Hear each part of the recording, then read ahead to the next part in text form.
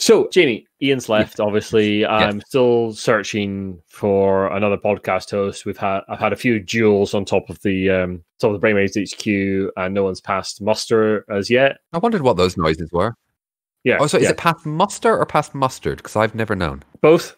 Okay. Never sure.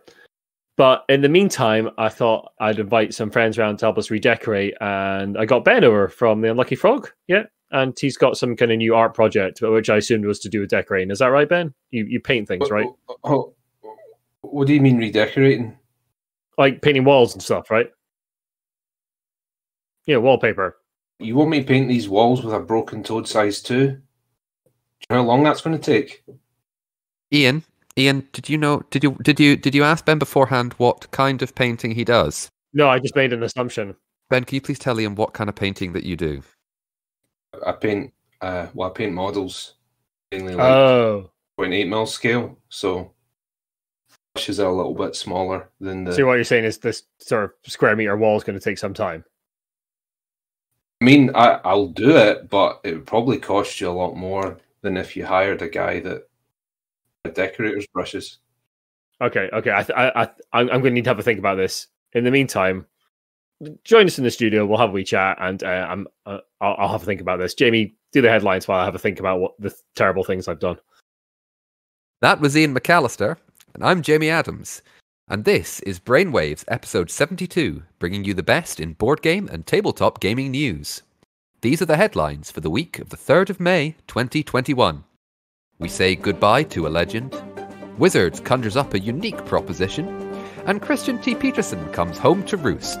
All this and more on this episode of Brainwaves. And we're kicking off this week with some sad news. I'm sad to announce the passing of celebrated artist Robin Wood, who has died at the age of 67. Now, Robin was known for her work with portraitures of characters in the Dragon Riders of Pern series by Anne McCaffrey, and indeed her first professional commission was character cards for the Dragon Riders of Pern board game from Mayfair Games in 1983. See, it all connects. But also, her contribution to the tabletop gaming art world is several celebrated covers of TSR-era Dungeons & Dragons books. Now, TSR was the company that originally owned the Dungeons & Dragons rights until they were consumed by Wizards of the Coast. Now, these include Time of the Dragon, Van Richten's Guide to Ghosts, and Treasures of Greyhawk from the Dragonlance, Ravenloft, and Greyhawk settings respectively. She was diagnosed with cancer in 2019 and sadly passed away on April the 19th. The thoughts from everyone at the Giant Brain and Brainwaves are with her family. Some fantastic art. I urge everyone to have a look. And she did a fantastic tarot deck as well. All these little bits and pieces of art, I say it's not little, it's some great pieces of art, but contribute to the overall flavour of Dungeons & Dragons that's permeated over 40 years. Yeah, I don't know her work terribly well myself, but yeah, I know some of those names in there, and I'm sure her legacy will live on. I must admit that I wasn't familiar with the name when her passing was announced, but I mean, Dragon Riders of Pern looms pretty large in the fantasy subculture, and obviously a big deal in the early days of D&D. So yeah, very, very sad. We must move on, of course, and on to Ian. I believe we, of course, as we do almost every podcast now, have news from Wizards of the Coast and Hasbro. Indeed, I'm borrowing your financial... Is it your financial Homburg or pants? I've forgotten now. I can't remember. My metaphors are too mixed up right now. Well, let's go for financial pants. I'm borrowing Jamie's financial pants for this episode. So back in February, Hasbro announced that going forward, they'd be reporting the financials of Wizards of the Coast and digital gaming as their own segment for their financial reports. And the reports for the first quarter of 2021 are in, and it's quite illuminating.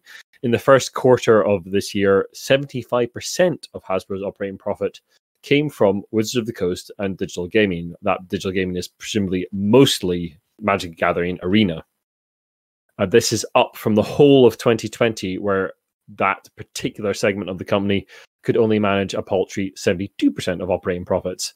Put your finger out, guys. Come on. Yeah, absolutely. So a huge part of Hasbro's gaming profits are from Wizards of the Coast and Magic Gathering, in a surprise to probably absolutely no one, really. And Dungeons & Dragons as well, presumably contributing to that. During that conference call of Hasbro board members for this financial quarter, CEO Brian Goldner announced to board members that Hasbro are looking to meld their brands with NFT technology. I'm going to now try and explain what that is. Sit back, everyone. This is going to be good. This is going to be good. Yeah. Strap in, everyone. NFT stands for non-fungible tokens, which isn't really any clearer, I'll admit. The important thing to really know is that each one of these tokens is a digital asset that is utterly unique, like having a completely unique trading card. These are being used right now to sell art online, which is where you might have heard about them a lot recently, selling digital art online in a way where you can actually trace how unique that individual piece of art you have bought is. Ben, you just said beforehand you had a really good explanation for NFTs. Yeah, so a lot of people are struggling to wrap their head around and understand NFTs. So the way that I've said it is, see the first picture that you built in your head of what an NFT is. Back to that, it really is as lame as that. It's as lame as you first thought it is, an NFT. Yeah, I'll try and get to a little bit more of an explanation that I borrowed from a Reddit user in a moment. But I would like to quote from what CEO Brian Goldner said. He said, NFTs are a real opportunity for us. As you know, we have so many brands that really operate on multiple demographic levels, whether it's Transformers, whether it's Magic and the Dungeons & Dragons brand, and brands like G.I. Joe. We have a team that is leading our effort out of the West Coast. We have our arms around this and see multiple opportunities on the NFT side. And you'll hear more about that as we move forward. But we are actively developing our opportunities here, and we do see it as substantial. Now, that is obviously a lot of corporate speak that means basically nothing. But effectively, it sounds like Hasbro are looking to leverage the unique properties of NFTs in order to sell products to customers. Considering how well Arena has done for Magic the Gathering during lockdown, this does seem like kind of a logical avenue for Wizards of the Coast and Hasbro, if one fraught with a bit of uncertainty. We've come across a breakdown of what NFTs are from a user on Reddit called Queer Samus, and I'd like to read that to you now because it does kind of sum up the sort of ridiculous nature of how NFTs are currently being used. The underlying technology is kind of interesting, but the way they're currently being implemented is absolutely nuts. You say interesting, and also as a nod to our dearly departed, no, he's not dead, he's just left the podcast, Mr. Iain Chandler. Isn't he? Horrendously unenvironmentally sustainable. Oh yeah, I mean there's a lot of blockchain and Bitcoin stuff in the background of NFTs which have their own horrible environmental impact, but brushing over that briefly for now. So here's the quote from Queer Samus on Reddit. Imagine if you went up to the Mona Lisa and you were like, I'd like to own this. And someone nearby went, give me $65 million and I'll burn down an unspecified amount of the Amazon rainforest in order to give you this receipt of the purchase. So you paid them and they went, here's your receipt. Thank you for your purchase. And went to an unmarked supply closet in the back of the museum and posted a handmade label inside it behind the brooms that said, Mona Lisa, currently owned by whoever you are. So if anyone wants to know who owns it, they'd have to find the specific closet in the specific hallway and look behind the correct brooms. And you went, can I take the Mona Lisa home now? And they went, oh God, no. Are you stupid? You only bought the receipt that says you own it. You didn't actually buy the Mona Lisa itself. You can't take the real Mona Lisa, you idiot. You can take this, though, and gave you the replica print in a cardboard tube that's sold in the gift shop. Also, the person selling you the receipt of purchase has at no point in time ever owned the Mona Lisa. This quote ends with, unfortunately, if this doesn't really make sense or seem like any logical person would be happy about this exchange, then you've understood it perfectly. NFTs are just a really weird thing. Like I say, the underlying tech is kind of vaguely interesting, but the way they're being used right now is absolutely goddamn mad and effectively is a pyramid scheme. I'll add some links in the show notes to some explanations by The Verge, which is a technology site, as to what NFTs are, and a couple of other links to try and explain what NFTs are. But also, add on to that, burn down an unspecified amount of the Amazon rainforest in order to give you it. That's not happening in a single instance. That is happening all day, every day, to keep these things these things going. If you've tried to build a PC computer in the last year or so, you might have noticed that the price of graphic cards has gone through the roof, and that is mostly due to Bitcoin mining. And NFTs are kind of closely linked to that kind of activity, unfortunately. Anyway, Jamie, let's move away from absolutely nonsensical stuff to slightly more real-world things that are rather easier to understand. I don't know. We are talking about board games here. Well, fair. Now, we've covered a number of times how Fantasy Flight Games has been undergoing, let's say, divisions in its operational structure. This is more of that, but it focuses on the Fantasy Flight Games Center, which is an event, food, and retail site in Roseville, Minnesota. Now, I didn't realize they had a actual site that was also a shop. That's big one. Yeah, apparently huge. The site has now been acquired from Asmodee North America, owners of Fantasy Flight since 2014, by GameZetter Inc., which is a games company owned by Christian T Petersen. Now, that name might sound familiar. He's a games designer of such games like A Game of Thrones, Star Wars Armada, and a wee game called Twilight Imperium. Yeah, all the editions. He's also the former CEO of Asmodee North America and the original founder of Fantasy Flight Publishing, which then became Fantasy Flight Games. He left Asmodee in 2018 after their acquisition. Now, Petersen said in a statement, "Despite the devastation that COVID-19 has wreaked upon our world and on many tabletop game retailers, I strongly believe that our tabletop gaming community is eager to again share great gaming experiences face to face. We hope to make this destination an even more amazing place in the future." Cool.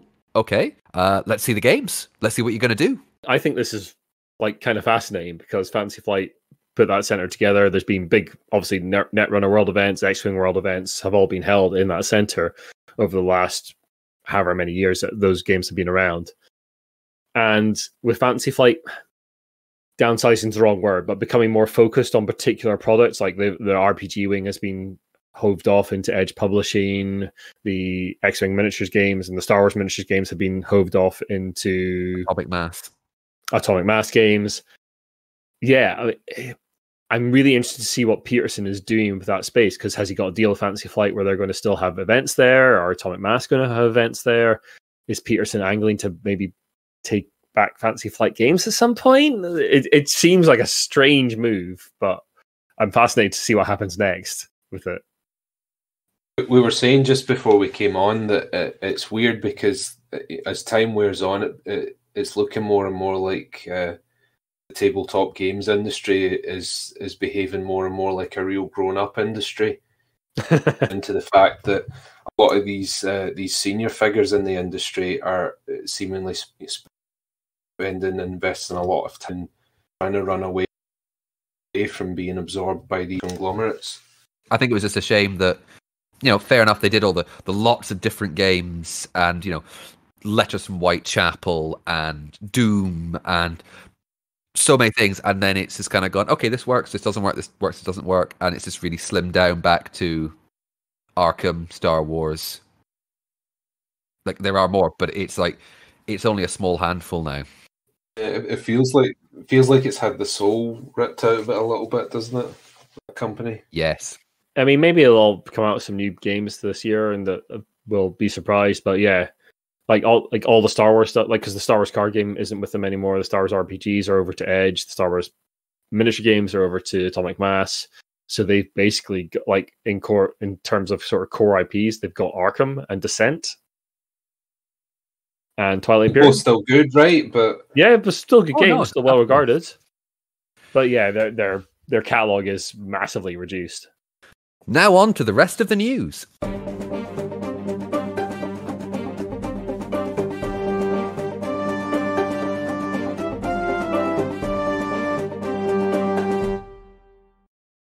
And speaking of Games Workshop games, Games Workshop has been hit by a few supply issues recently. The Games Workshop, if you're not familiar, they're a purveyor of miniatures and games in Nottingham, England, and they have announced that they will have no new pre-orders for a few weeks. Usually Games Workshop are shoving out new releases faster than the blink of an eye, but it would seem that the pandemic supply issues have hit close to home. Although they do some manufacturing in England, a lot of their product is still produced in China, and so shipping issues like the ones in the Suez Canal that we have covered recently are bound to have had an impact. Games Workshop have come under repeated fire for not having enough supply to meet demand, especially of limited edition products like the recently released Warhammer Quest Cursed City. You got any thoughts on this, Ben? I know you're a bit more into Games Workshop games than we are. Yeah, I mean, as big as they are, I mean, I think honestly it's more surprising that it's taken until now for them to hit a major supply issue.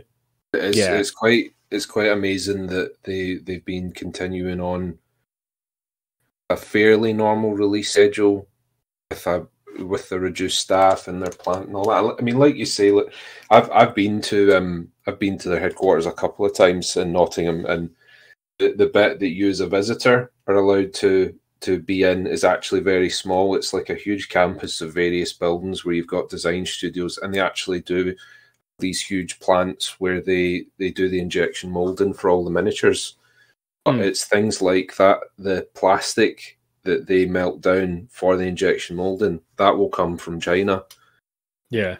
And all the board game stuff as well. Yeah, they don't have those facilities. Yeah. All those components, the boxes, things like that, that all comes from China. So as much as a lot of it is made in the UK.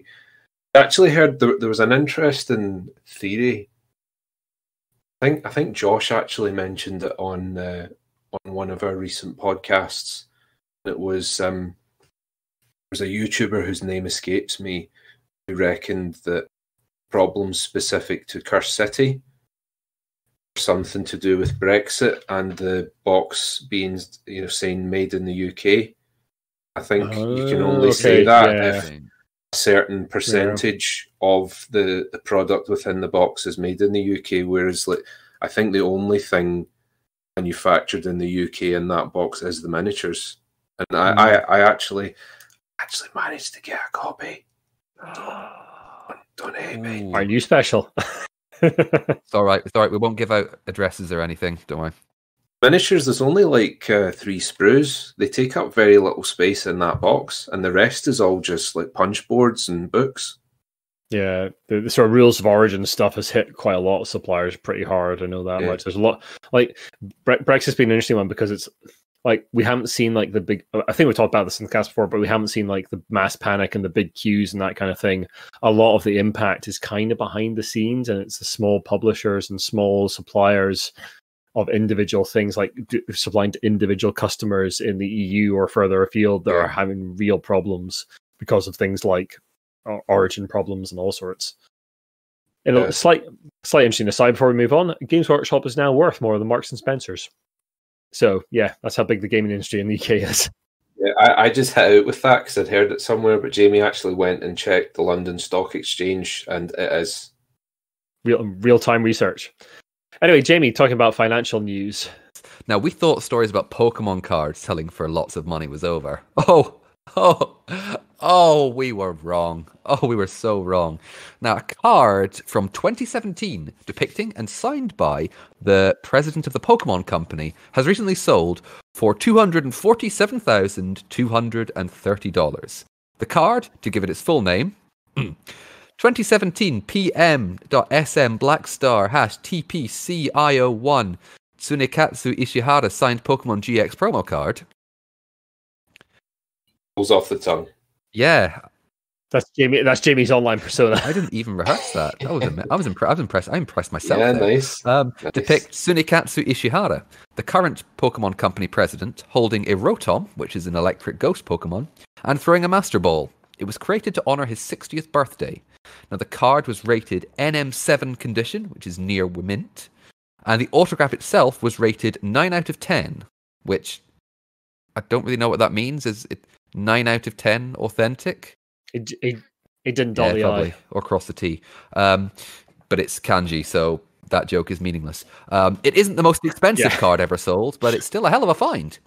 Ishihara himself is, I think he knows his Pokemon. He founded Creatures Inc., which was the original studio behind the Pokemon trading card game. He was a producer on the Pokemon Red, Green, Yellow, Gold, and Silver video games, as well as helping develop Pokemon's Snap, Stadium, Pinball, and Go. Good credits. Right? Pedigree. Yeah. And I guess it says, remember that in a slightly similar way to NFTs, in that, it's a type of asset. Pokemon cards and indeed trading cards are something of a I don't want to say a fad, but it is a big asset right now. For example, there is news today, of the day we're recording this, which is the 30th of April, of the rapper Post Malone, who has been spending thousands of dollars on Magic the Gathering cards. And this idea that just his presence in the Magic the Gathering scene could boost sales, because they're like, oh, maybe I could end up playing a game of Post Malone one day. Yeah, because he is. He's also a huge Pokemon fan as well. Is he? Yeah. Oh, okay. Yeah. Yeah, let's move on from Pokemon cards and Magic the Gathering cards and move on to something a bit more realistic. Iain, vampires and television. Never heard of the two before. Would it work? Well, it sounds unlikely, to be frank. I can't think of any series that has included vampires in television that has been world famous and incredibly influential in any way or form. Just nonsense, really. But anyway, what we're actually talking about is the World of Darkness role-playing setting, which crashed onto the scene in 1991 with Vampire the Masquerade, and has been a mainstay ever since with its myriad of gothic, punk, horror, sci-fi, fantasy role-playing games. It spawned off loads of spin-offs, werewolf, mage, all sorts of games like that. Well, it's now up for becoming a TV show once more. We'll come back to that in a second. So a franchise of TV shows and films is reportedly now in development with the aid of Eric Heiserer and Christine Bolan. Heiserer is the writer of the 2016 sci-fi film Arrival and the current showrunner on Netflix show Shadow and Bone, which I've yet to get around to watching. And Bolan was writer-producer on the crime series Castle. Castle's great, if incredibly stupid. I really like Castle. It's dumb, but it is good fun. The production company is Hivemind, who are known for The Witcher and The Expanse. And we don't really know what we're going to see from them. This has only really been announced, and it's only been optioned. So it's one of those things within the sort of TV and Hollywood infrastructure where it means that nothing may ever actually come to fruition. But if you want a little insight into what something like a Vampire the Masquerade TV series might look like, then you can, and I urge you to not do this, track down Kindred the Embraced, which was a Vampire the Masquerade TV series on Fox that ran for a massive 8 episodes between April and May of 1996. So it's 25th anniversary of that show. I've watched an episode of that. Do not. It's very, very bad.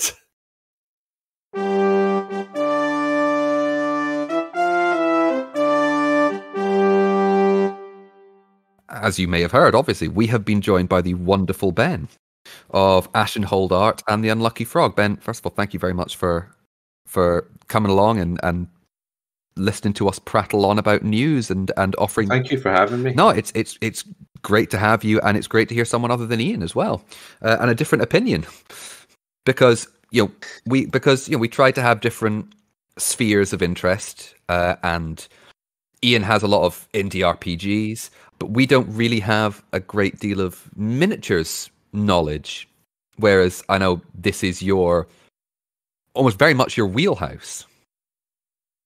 Yeah, it certainly is. I mean, I don't have my camera on currently on the interview, and this will make for great podcasting, but in my studio I have cabinets filled with miniatures, and a lot less of them painted than probably should be.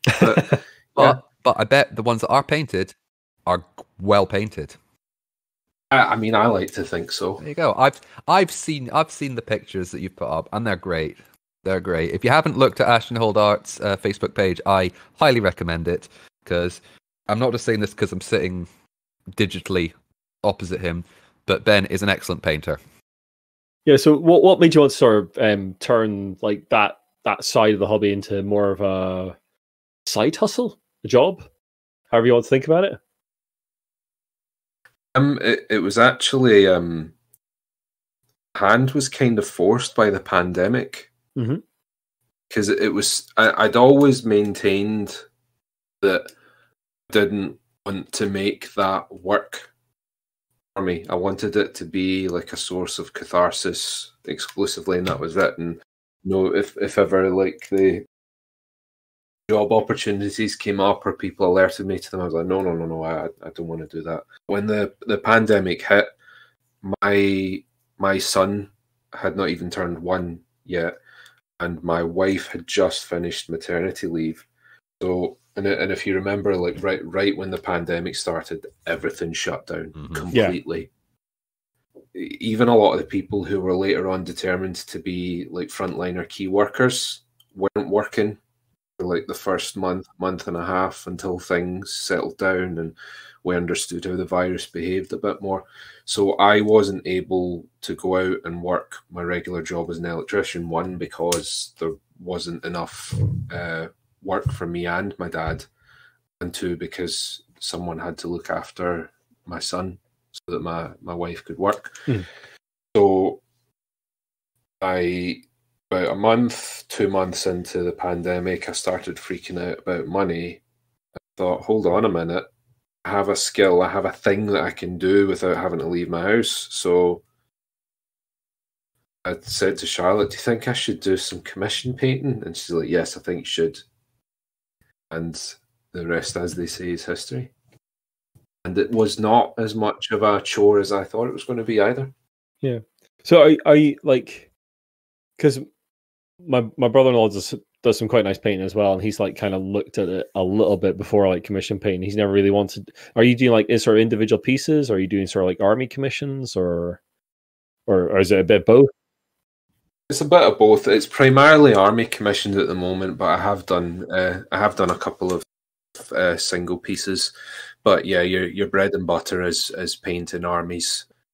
I do know that because of that, quite a few commission painters do get burned out because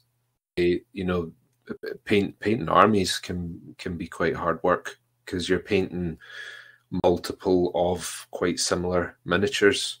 Yeah, for extended periods of time. So a lot of commission painters do aspire to eventually be doing what you would call like box art or display miniatures.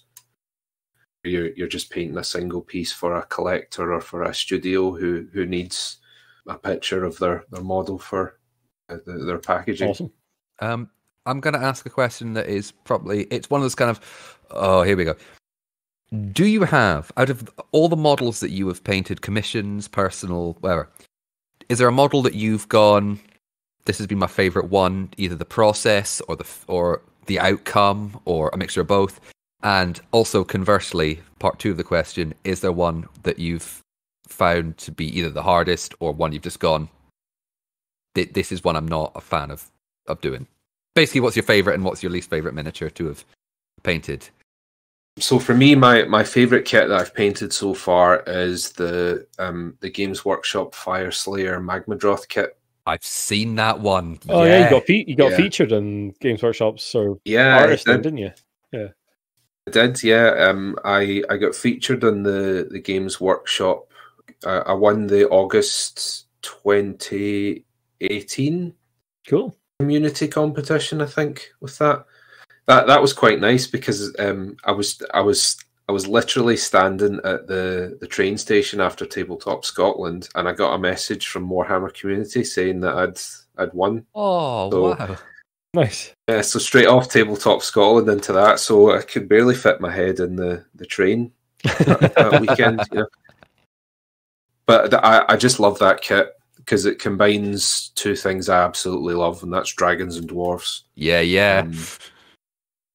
And I love it so much that I have painted two of them completely, and I'm working on a third one for some upcoming painting competitions.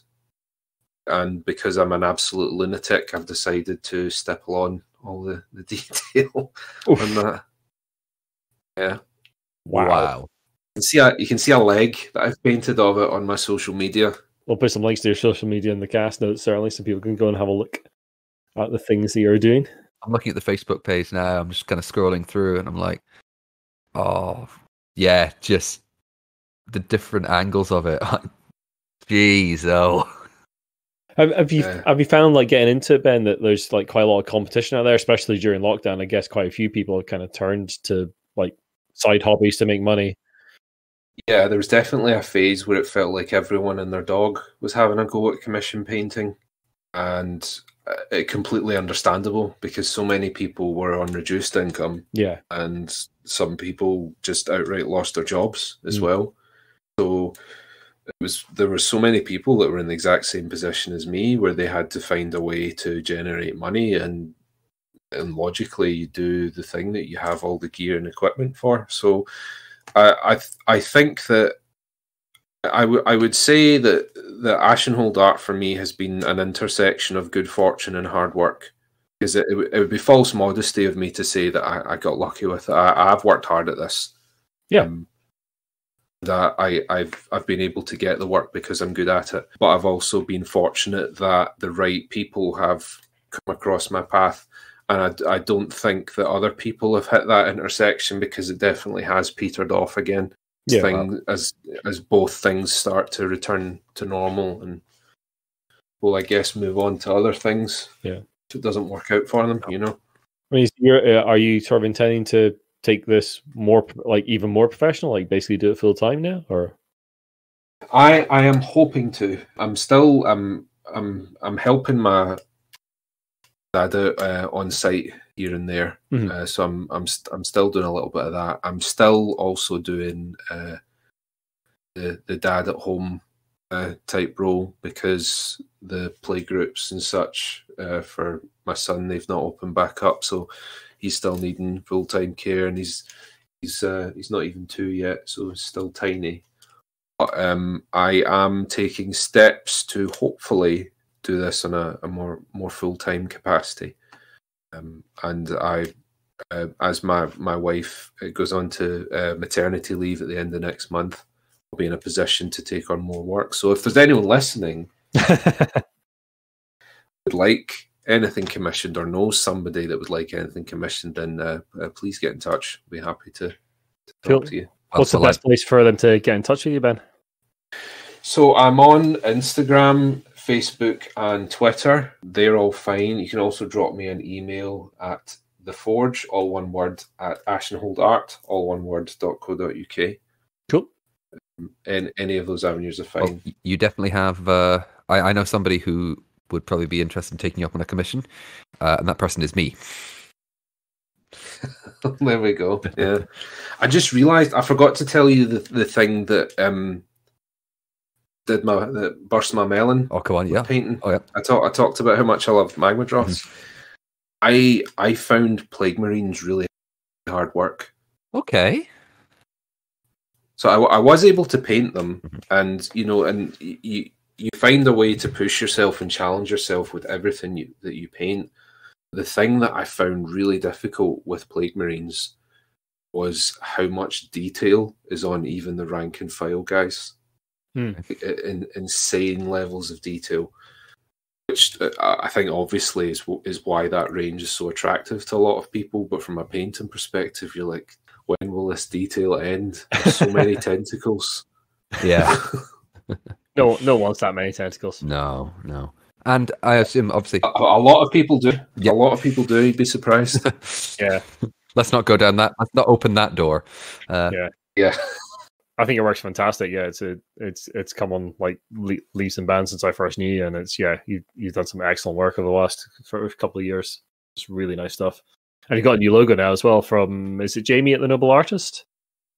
Jamie Noble Freer from the Noble Artist. Yeah, he who also runs Doodle Meeple, if you've heard of that. It's a platform that recently launched for board game creatives. And right.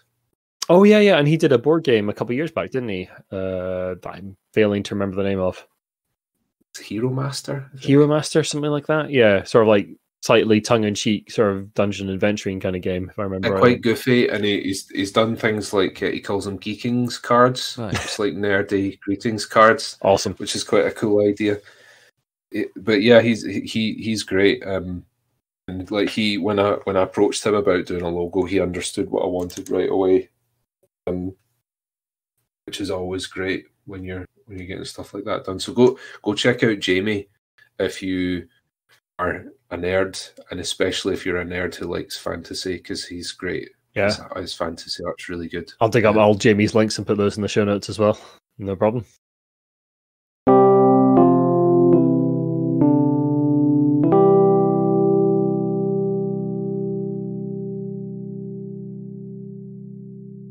Anyway, we should move on from talking about miniatures, though fascinating conversation as it is. We should wrap this thing up.